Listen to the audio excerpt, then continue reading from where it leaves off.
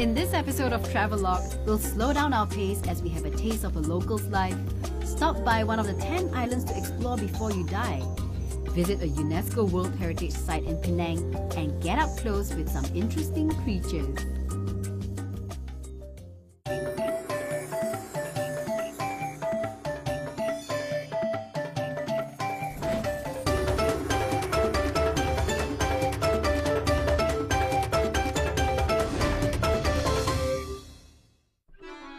In the first episode of our Malaysia special, we went from historic Malacca to the new administrative hub Putrajaya to Kuala Lumpur. We'll now continue our journey to Pangkor Island, Penang and Langkawi. Welcome back to Travelogue. We're still in Malaysia, and as we head up north along the Straits of Malacca, we'll slow down our pace in coastal towns and learn the ways of an islander. You ready to take a chill pill with me? Let's go! Get ready! Malaysians, a passionate and unbelievably friendly bunch.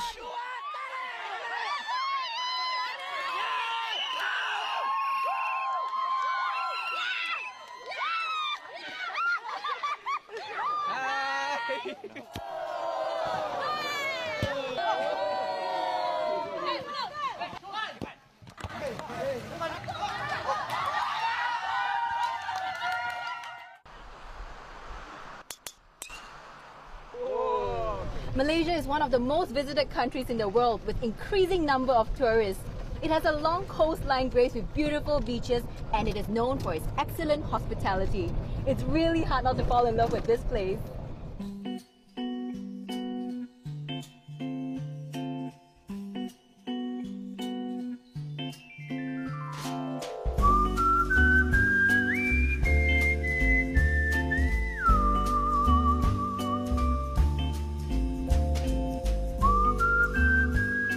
We're now in Lumut, a coastal town just a 3-hour drive from Kuala Lumpur.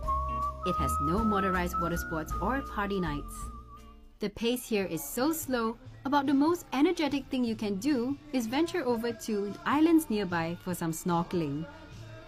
This is a great place to experience a Malay way of life and the perfect hideaway.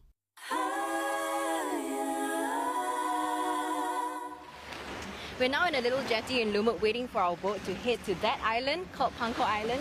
It takes about 20-30 minutes to get there by boat. We're actually heading to that island because they are known for producing dried fish, and we're going to check out a fish factory over there.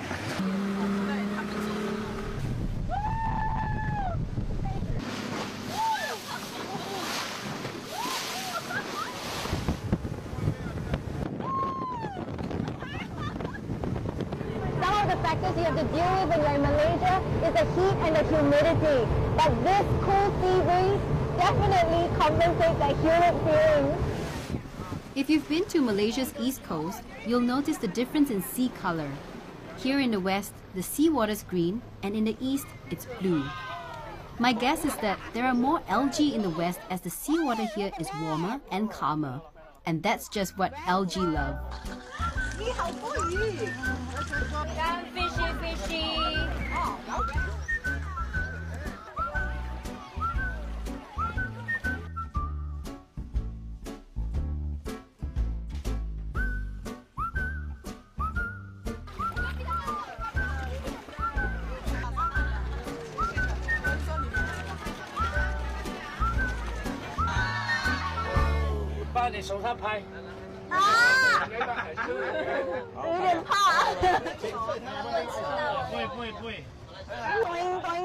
I have no idea what to do with this thing. It's soft, it's spongy.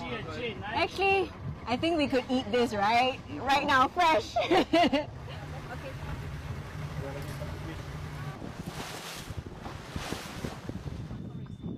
Pangkor is still relatively unknown to the general public. These small and hilly islands close to Lumut are covered with nature reserves and definitely worth a visit. This little island is called Pangkor Laut, and it is the late opera singer Pavarotti's favorite hideout. They even have a room named after him. Largely inhabited by fishermen who live in fishing settlements along the coast, Pangkor is in complete contrast with the hustle and bustle of the city. It's laid back and perfect for experiencing an authentic Malay way of life.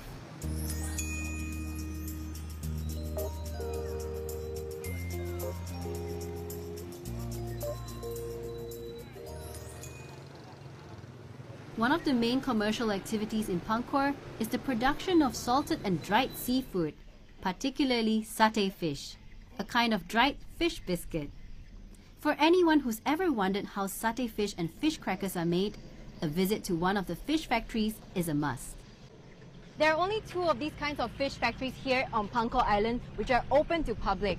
And this is the place where they fish, process and package everything and export it to many countries, mainly Indonesia and China. And due to the fact that it's situated right by the sea, everything here is uber fresh. I'm definitely going to bring some back to Beijing.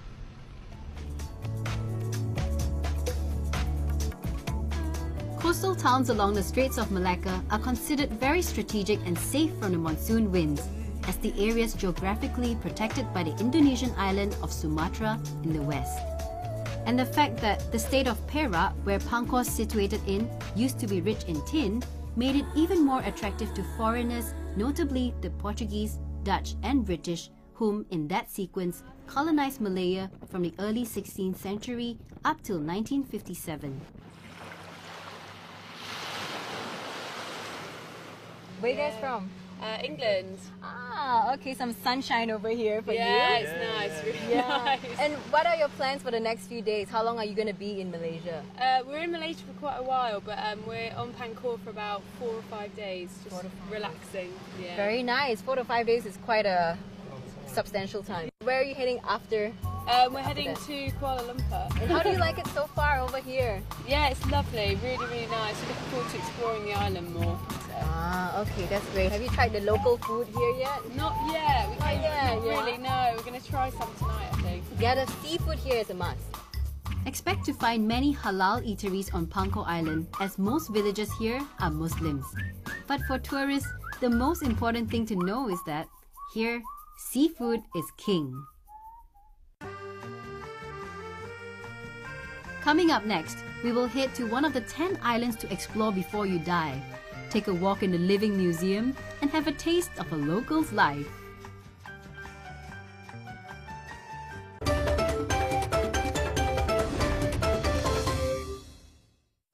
From Lumut, it takes about 3 hours to get to Penang, listed by Yahoo Travel as one of the 10 islands to explore before you die. Besides, its capital Georgetown is recognized as a UNESCO World Heritage Site. With all these accolades, how could we miss Penang? Penang used to be known as the Prince of Wales Island when the British took over the island in 1786. It used to be a swampy, thick forest, and to clear the land quick, British Captain Francis Light loaded the guns of his ship with silver dollars and fired it into the jungle to encourage speedy clearing of the island. And in order to entice traders and settlers to the port, Francis Light introduced Penang as a duty-free port whereby people are allowed to claim as much land as they could clear. Don't you wish you were born then? We'd all be millionaires by now.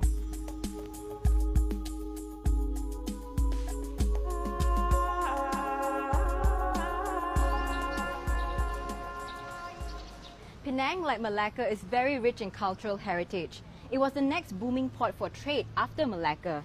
And when there's trade, there's a multitude of people who come together from all around the globe to seek their fortune. And this is the home of one of them who made it big. His name is Chong Fat Si. He's a Chinese businessman, also known as the Rockefeller of the East. Like many other Chinese fortune seekers in the 1800s, 16-year-old Chong Fat Si boarded the boat to the Southeast Asian region known as Nanyang, or the Land of Opportunity. This penniless teenager who hailed from Guangdong province ended up as an entrepreneur involved in many lucrative ventures. One of them being the Zhangyu Winery, which he founded in Shandong province, China's oldest winery.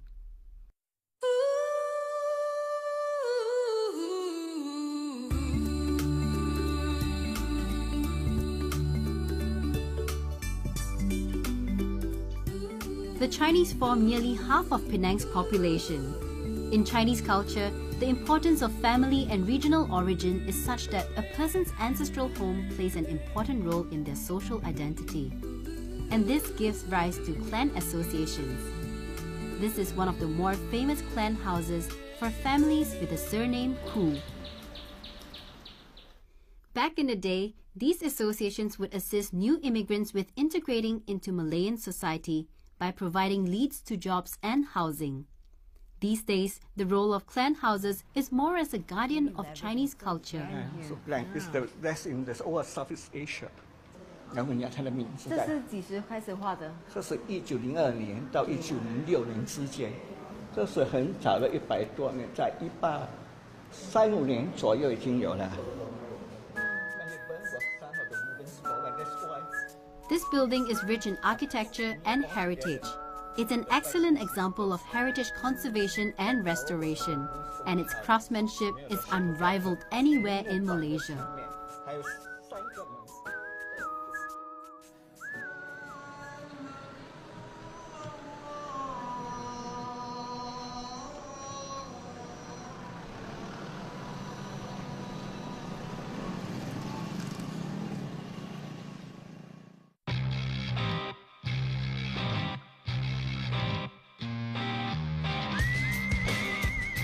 Nighttime is chow time in Penang. Some of the best places for food are situated in the most inconvenient of places, so you might want to ask the locals for recommendations. But this promenade by the sea has all the popular local fare in one place. Welcome to Gurney Drive in Georgetown. Look at the choices we've got.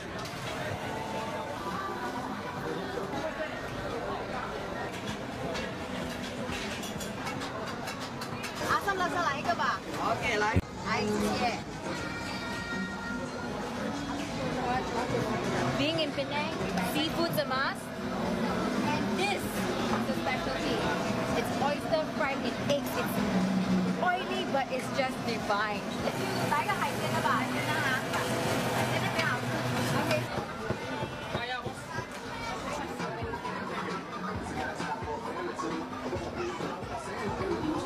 Okay, I think I'm being a bit too greedy. Okay, this is enough. Thank you.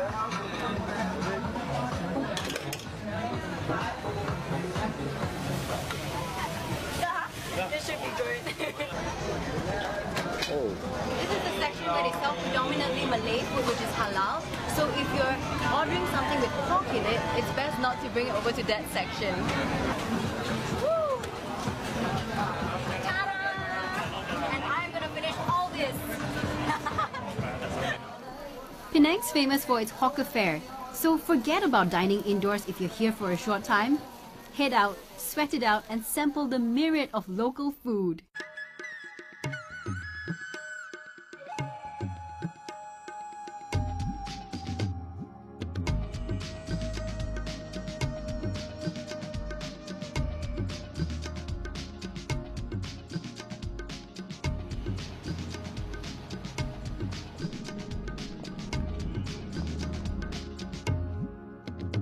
Being the state with the highest density of Chinese speakers in Malaysia, the Chinese influence in Penang is very apparent.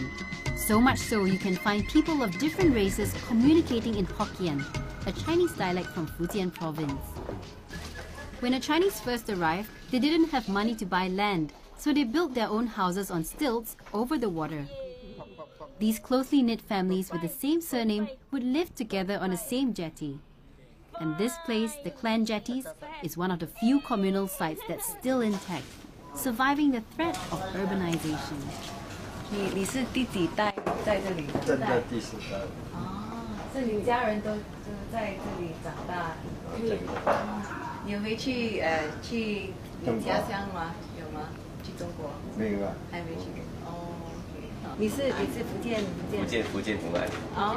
哈哈哈，我们那边是杏林村。你本身有没有回去过福建呢？我还没有。我父亲有在的时候有时常带我母亲过去，但是过后他们就是政府有考虑说，这行政有考虑说要把我们这价值的地契把它换成永久地契。但是我们就是有想过，就是有跟他们讲说还是比较不好，因为你把它换成那个永久地契，就是我怕就是很多人会把这屋子他们可以做买卖。你做买卖就是这样的文化已经没有了。对。所以我们还是要把那个文化保留下来。所以希望我们还是我们自己的行走的，除了这边比较好。Obtaining UNESCO World Heritage status saved these jetties from planned demolition. In fact, it feels like I'm walking through a living museum. If you're interested, the locals even offer homestays, so you can sit back, relax, and allow the waves to lull you to sleep. After a night of noise and chaos, it's just nice to take a leisurely stroll. And what better place to do that than in the Klang jetties, next to the Penang ferry terminal.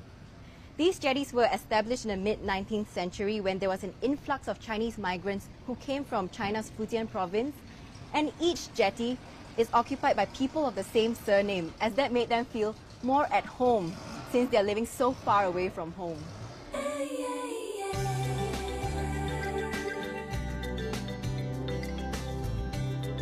With the little time that we have left, we decided to make a quick stopover at the other side of the town.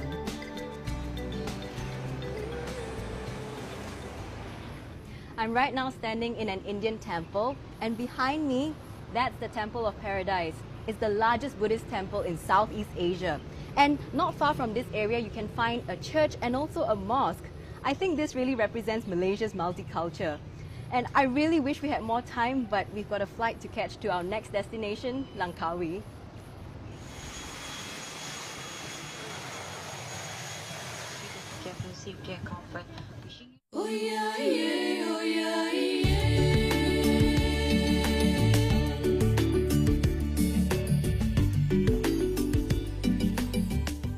The distance between Penang and Langkawi is a mere 190 kilometers. Hence, a flight will get you there in the blink of an eye, just under 30 minutes. Another way you can get there is by ferry, which takes about 2 hours and 45 minutes. Lying off the northwestern coast of the Malay Peninsula, where the Straits of Malacca meet the Andaman Sea, Langkawi Island is the largest of an archipelago of 99 islands. The area was once a sanctuary for pirates who moved from one of the many islands with their lush jungle to another without being detected. Thankfully, the pirates have now been replaced by tourists.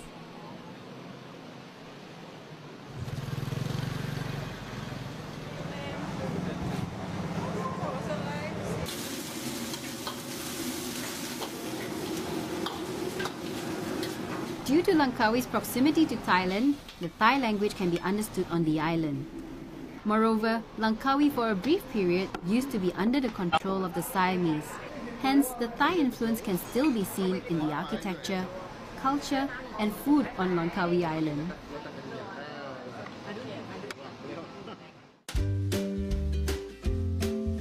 Next, we'll get up close with some interesting creatures, learn what saved Langkawi from the devastating 2004 tsunami, and try not to burn a hole in our pockets.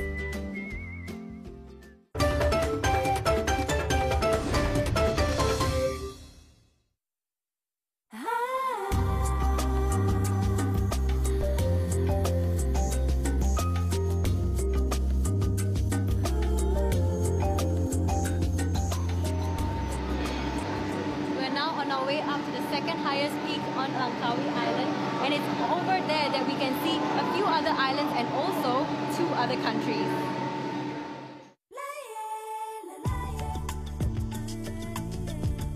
Langkawi is a land of legends. It is where fact and fiction meet. Almost every town and feature on Langkawi Island has an intriguing story behind it, from giants and heroic warriors to doomed princesses. Not forgetting a little romance. The 2 highest mountains on the island, one of which we're heading up to now, are named after 2 giants, Mat Raya and Mat Chinchang.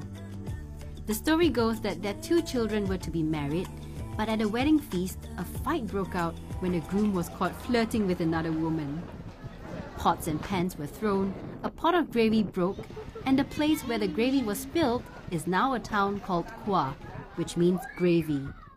And where the crockery was broken is a village named Belanga Pecha. Yep, it means broken crockery.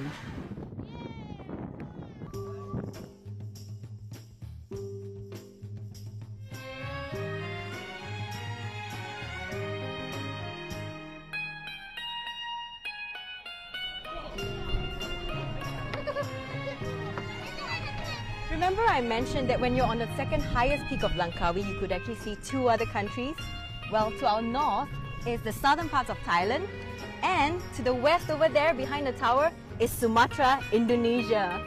Well, I actually have my passport with me right now, so I'm actually considering taking a 40-minute boat ride to Thailand.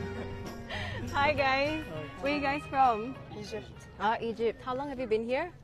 Only 3 days. 3 days in Langkawi. How do you find the people and the food here? Very kind. People are very, very kind. Have a wonderful stay in Langkawi. Enjoy the view of Thailand and Indonesia. Everything's here. All right, have fun. Bye. We'll now head to Kwa. That's where the two giants purportedly spilled gravy. More prosaically, Kwa serves as a ferry hub and is also notorious for burning a hole in your wallet.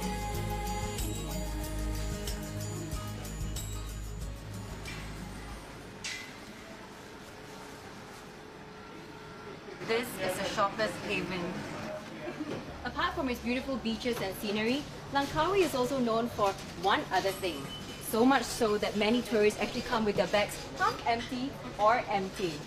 That's because Langkawi is known as a duty-free island where most of its imported items are very much cheaper. Pair that with Langkawi's beautiful scenery, it's no wonder its annual number of tourists is at 3 million. Ooh, chocolates.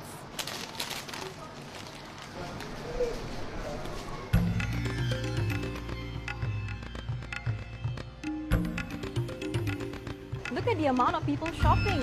Not only do they come with their bags half empty or empty, they actually need to buy new bags. Shopping aside, Langkawi was given World Geopark status by UNESCO in 2007 due to its unique geological features and its plans for conservation, ecotourism, and sustainable development. Thanks to its well-preserved mangrove forests, the coastal communities here were saved from the devastating tsunami in 2004. Mangroves may not look like much, but they play a crucial role in our ecosystem, especially in coastal areas where they serve as a buffer between land and sea. By soaking up excess moisture in the air, they prevent major storms and flooding. The mangrove forests are also home to a variety of life forms. You might even spot a dolphin if you're lucky.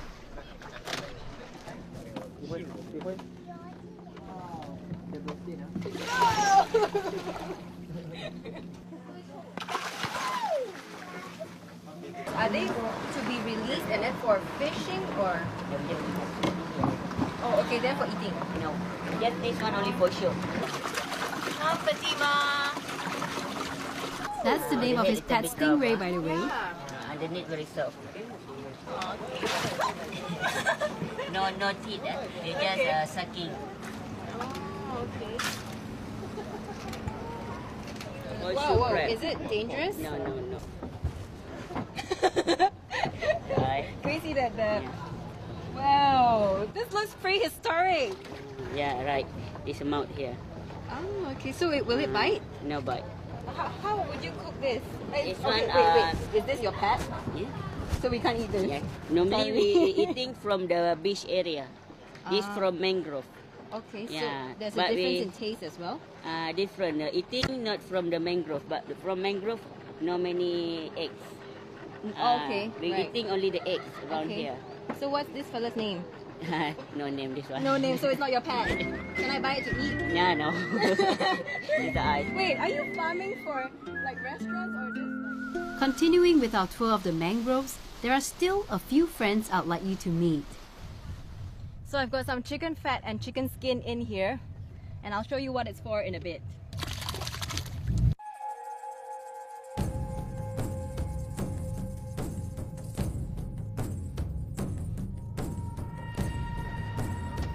The eagle is the symbol of Langkawi.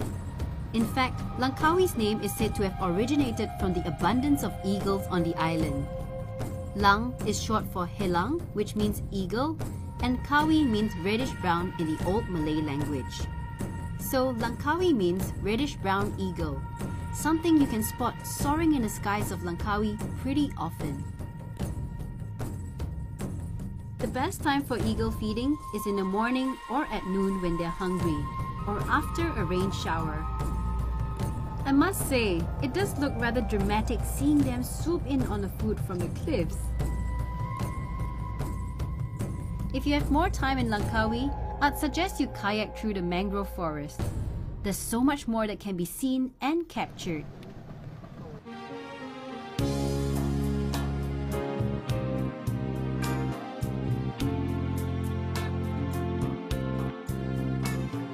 Perhaps some of you may have heard of the program Malaysia My Second Home, a program offered to foreign citizens from the world over to reside in Malaysia. And pairing Langkawi's duty-free status with its abundance of nature reserves, I won't be surprised that many foreigners would choose Langkawi as their second home. In our 10 days travelling north along the Straits of Malacca, not only did the entire team put on some weight from all the good food, we've also encountered many friendly locals who were ever so ready to open up and share their experiences. And I think the most beautiful result of Malaysian history is that everyone mingles and coexists so harmoniously with each other whilst maintaining their customs and religions. I think Malaysia is definitely an ideal place that will give all you culture vultures and foodies out there a big bang for your buck.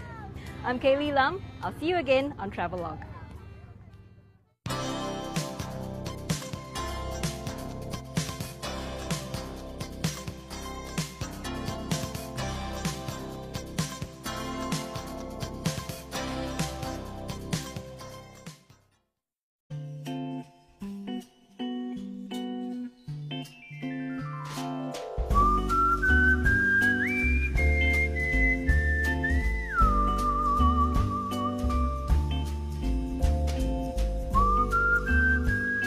We're now in Lumut, a coastal town just a 3-hour drive from Kuala Lumpur.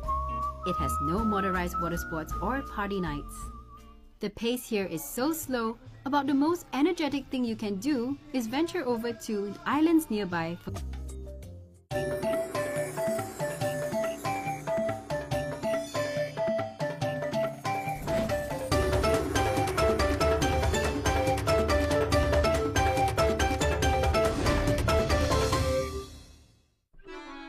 In the first episode of our Malaysia special, we went from historic Malacca to the new administrative hub Putrajaya to Kuala Lumpur. We'll now continue our journey to Pangkor Island, Penang and Langkawi. Welcome back to Travelogue. We're still in Malaysia.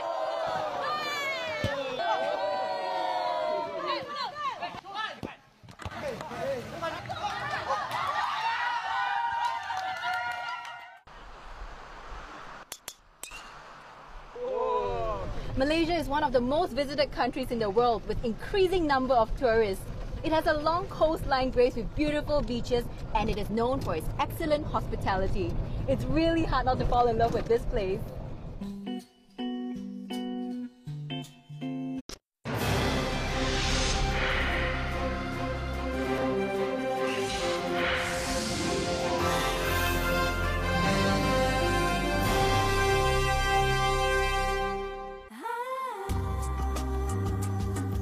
In this episode of Travelogue, we'll slow down our pace as we have a taste of a local's life, stop by one of the 10 islands to explore before you die, visit a UNESCO World Heritage Site in Penang, and get up close with some interesting creatures. And as we head up north along the Straits of Malacca, we'll slow down our pace in coastal towns and learn the ways of an islander. You ready to take a chill pill with me? Let's go! Get ready! Malaysians, a passionate and unbelievably friendly bunch.